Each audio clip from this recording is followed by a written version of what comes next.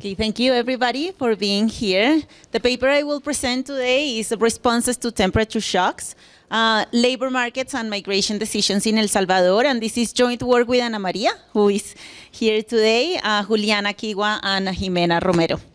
And measuring the effects of extreme temperatures is very relevant nowadays, given that, as you see in this graph, both the frequency and length of heat waves have intensified in the last decade.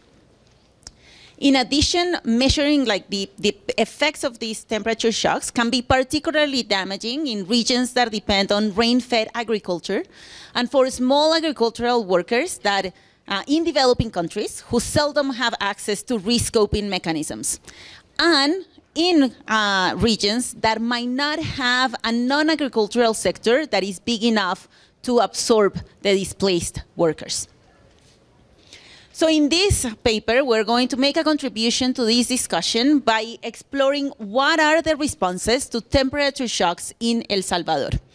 We are going to focus on two effects: the migration effect and the mechanism that through which weather shocks are going to affect migration, that is going to be through labor markets. But in order to tell you this story, first we want to show you that actually the people that are going to be the most affected are indeed agricultural workers. So the first piece of evidence that I want to show you is how these extreme temperatures are affecting agricultural production. And when I talk about agricultural production, I'm going to focus on the effect on corn. And we focus on corn because it's the main staple in El Salvador. Okay, so just to give you a little bit of a preview of what we are going to do, what we see is that there is indeed a negative effect on the total production on corn. And then the question is, if there is this negative effect that is going to affect agricultural income, how are farmers going to react? And we see that we are going to see important adjustments through the local labor markets. What are they going to do? We're going to see that there is going to be a reduction in the labor demand of agricultural workers. They are going also to adjust hourly wages, but very importantly for El Salvador, and this is an important difference with other settings, we see that the non-agricultural sector cannot absorb displaced workers. And then what we see is that this effect that we see through the labor markets is the mechanism through which these weather shocks are going to affect the decision to migrate. Importantly here, when I talk about migration, I'm always going to talk about international migration. Unfortunately, we don't have data that allows us to explore domestic migration. So always when I talk about migration, it's international migration. Okay? And then we're going to explore some heterogeneity, and this is where we would like all of your feedback. We're going to see that there are important heterogeneity by land ownership and access to rescoping mechanisms like access to migrant networks and access to financial markets. Okay. By answering these questions, we make three main contributions to the literature. First, we make a contribution to this growing literature that see the effect of weather shocks and natural disasters. Now, the effect of temperature shocks on migration has been established before, but most of the literature has used aggregate data. Now we're going to see individual data that is going to allow us to understand who are the farmers who are migrating, and that is going to allow us to understand better the mechanism and then to identify more fine-grained policy recommendations.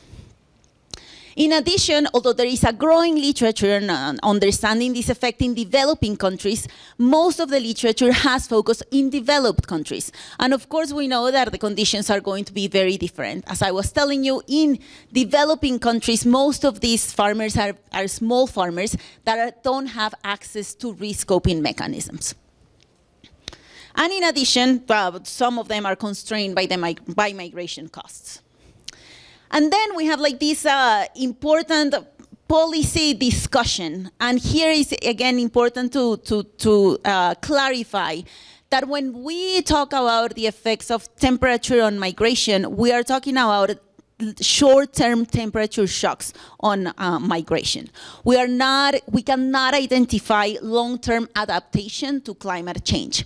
However, by seeing that the farmers are making adjustments and maybe costly adjustments, there is an important discussion on how there has to be a global responsibility to address the economic effects of these decisions and of climate change overall.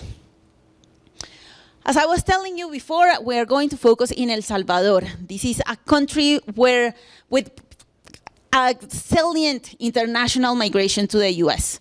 By 2017, 30% of working age individuals born in El Salvador were living in the US. And when we were starting to think about this question, what motivated us is that you see this rising trend. It hasn't stopped. And you see that it hasn't stopped even though in the last 15 years, immigration enforcement policies have been getting tougher and tougher in the US. So then you wonder, what is happening in El Salvador that you see this persistent rising trend on international migration? Now, the dynamics of migration from El Salvador are very complex. There are different motives. But what we see is that weather shocks and the reason of like why they are migrating because of climate change is having more importance. El Salvador, in fact, is very vulnerable to weather shocks. During the last decade, they had 3 extreme droughts. And this is important for this context because most of these farmers are subsistence farmers with very small like plots of land and without irrigation systems. So they really depend a lot on like the temperature and the rain. Okay. In order to answer the question, we're going to use 3 different sources of data. We're going to start with an agricultural survey. This is the ENAMP, and we have information of the survey from 2013 to 2018. These are cross-sectional surveys, and we are going to use this. This is representative at the national level, and we are going to use this survey to look at agricultural production and labor outcomes of agricultural farmers. We are complementing this with a household survey. This is the EHPM. This is also a cross-sectional survey representative at the national level. And we are going to use this survey to look at complement labor outcomes. And this is going to be our main source to look at migration outcomes. And of course, now importantly, to measure the temperature shock, we are going to use data from the NASA. This is going to be at the 1 kilometer grid, and we are going to have averages at the weekly level and at the municipality level. So what is going to be our shock? And this is going to be very important in this literature, and just like to give you a little bit of a preview, we have different measures of the shock, and the results always hold. But what is going to be our shock is going to be the number of hot weeks during the main agricultural season, where hot is going to be if the temperature is 2 standard deviations above the historical mean. And this is just to tell you what has happened with the temperature level in El Salvador, and our empirical strategy is going to exploit this temporal variation that we see in temperature and the geographic variation. So it's not only that we see that there is temporal variation, but it hasn't affected all the regions in El Salvador in the same way. You might start to wonder, and I don't want this to just like stay in your brain the rest of the presentation, that 2015 was a pretty particular year. We were worried about that too. 2015 is a particular year, but it's not driving the effects. We can drop to 2015 and the results hold. Okay. So now let me tell you all the story of like our predictions and the results. And the first prediction is that when temperature increases, then we're going to see a negative effect on agricultural production. And we are going to see different measures of agricultural production, but I'm going to show you today the effect on total production and production per hectare. I'm going to go kind of fast through the model. So we're going to have the log of the crop yield. This is going to be for each producer living in municipality J in year T during the harvest season. What we care about is this delta 1 that measures the effect of an additional week with an additional hot week on the production, and we're going to have a bunch of controls. We're going to have controls at the producer level, we're going to have controls at the municipality level, and importantly, we have municipality and year fixed effects. Maybe there is a pre-trend that could be correlated with this shock, so we are going to control for these pre-trends. all the standard errors are going to be clustered at the municipality and year. But now we have also checked that the results are robust to using Conley standard errors that are going to account for spatial correlation. Okay, so what happens with total production? As the first prediction tells us, there's going to be a negative effect both on total production and on production per hectare. So what this tells us is that one additional week with an extreme temperature is going to decrease total production by 2.8% and land productivity by 5.4%. This is already telling you that the farmers are also adjusting the use of land. Okay? And very nicely, this is consistent with results found for Peru. Okay, let me just go here. Okay. The second prediction is that once you see that there is a negative effect on income, then farmers need to adjust, right? And they need to adjust like the cost of like short-term inputs. The first thing that they are going to do is that the adjustment through use of agricultural inputs, we see that there is a negative effect on chemical agents, mostly used for post-harvest activities. And as the results were suggesting before, they are increasing land allocated to current production, which could be very costly in the long term. And now we see that there's also going to be an adjustment through local labor markets. So what we see?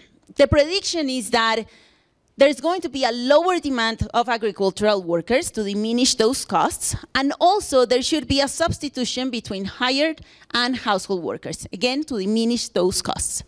And that is exactly what we find. So what we see here is that a contemporaneous temperature shock on the number of workers who are in the farm. And we are going to, in order to know whether there is a substitution, we're going to see the effect on non-household workers, that are going to be higher workers, and household workers. And what we see is that all this negative effect that we see in all workers is being driven by higher or non-household workers.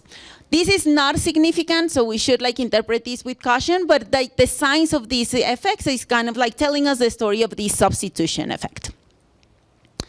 So now what happens on the other side? What is happening with the farmers, with the workers, agricultural workers that are being displaced? So here what we suggest and what we predict is this is going to be different for those who are landowners and for those who are landless.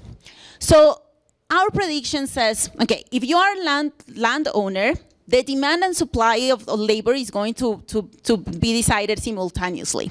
What is going to happen is that you are going to increase your working hours on your own land, but also, and this is based on a model of Seema Jayachandran, there's going to be a reduction in wages, and this may provide an insurance mechanism for landowners, particularly if they don't have access to rescoping mechanisms.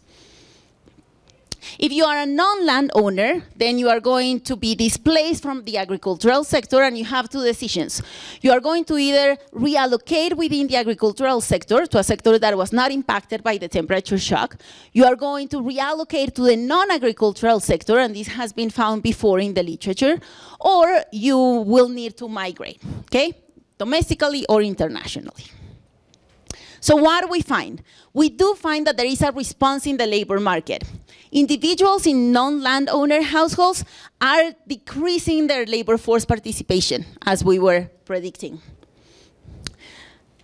Yes. And we see, importantly, we see no evidence of reallocation in the non-agricultural sector. We have investigated this in different ways, and in no way we see that they are going to the non-agricultural sector, which again is very different to what they have found in other settings. For individuals in agricultural sector, we do find that they are increasing the hours, and this is completely consistent with the idea of the substitution effect that we were seeing before. And as predicted by the model of Seema Jayachandran, we see that they are adjusting also the costs by decreasing the hourly wage. Okay. So now we see that there is this important effect through local labor markets, and we see that this is going to play an important role. This is going to be the mechanism through which we see this effect on migration.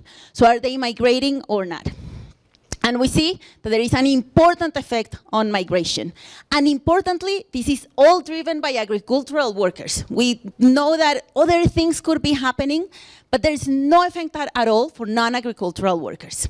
One additional week with extreme temperature increases the likelihood of migration by 20.1%, but this is all driven by agricultural workers.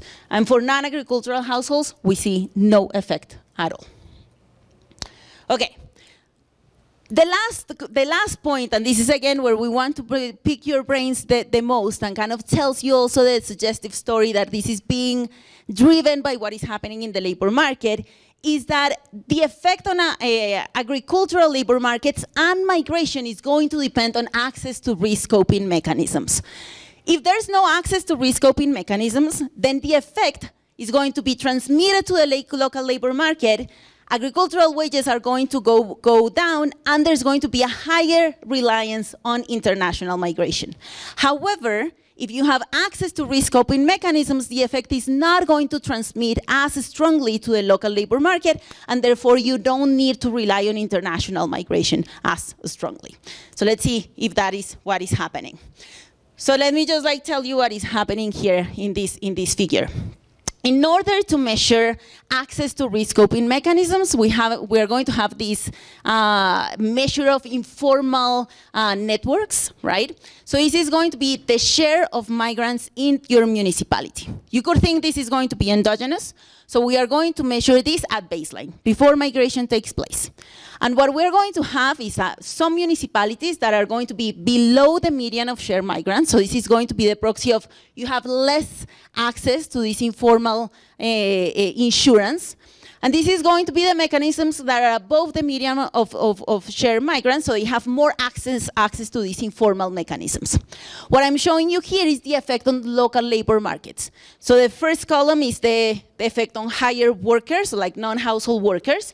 This is weekly hours, and this is going to be wages. And you can see that when we split the municipalities in this way, all the effect that I was showing you in the labor market is all driven by municipalities that have fewer access to this informal, insurance. We do this with remittances, we do this with formal credit, and the story is always consistent. So if you have no access to risk-scoping mechanisms, more effect on local labor markets, and now let's see if that is going to translate on migration.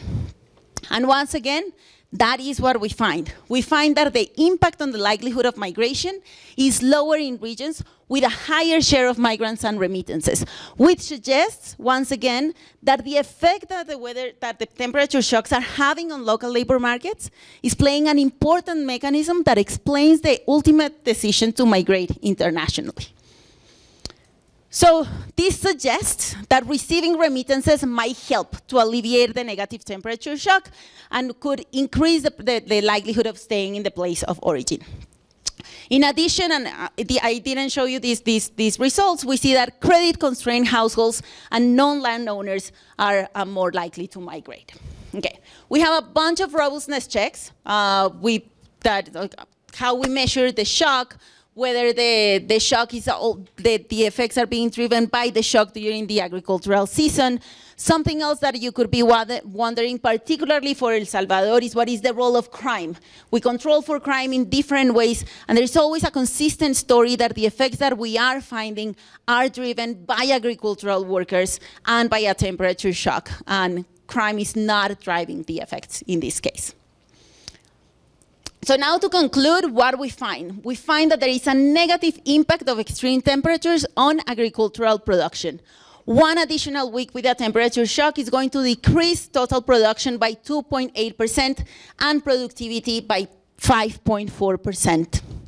We see that agricultural producers need to respond to this negative shock, and they are going to respond by adjusting through the local labor market. They are contracting the labor demand for non-household workers and using other inputs as well. The labor market, therefore, is going to act as a transmission mechanism of these negative weather shocks, and we see that there is an important level of heterogeneity depending on whether they have access to informal and formal insurance mechanisms. those that cannot have access to these risk coping mechanisms are going to have a higher likelihood of migrating. And what we find is that one additional week with a temperature shock is going to increase international migration by 25%. This might be, like, you see this number and you might think like, yeah, this is very big, but again, this could be just like, because this could be temporal migration or permanent migration, and we cannot disentangle this. So just to conclude here, what we see here in this relationship are two types of migration.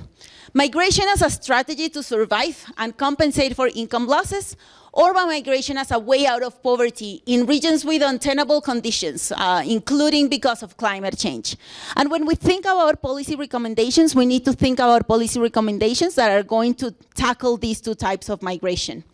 In order to deal with distress migration, we need to think, if it is still possible to be productive, let's think about mechanisms that are going to give technical assistance, risk coping mechanisms in order for them to be productive. But when it's not an option, we also need to think about removing obstacles that are going to allow that migration to happen. And I think that is the challenge that we are facing nowadays. Thank you very much.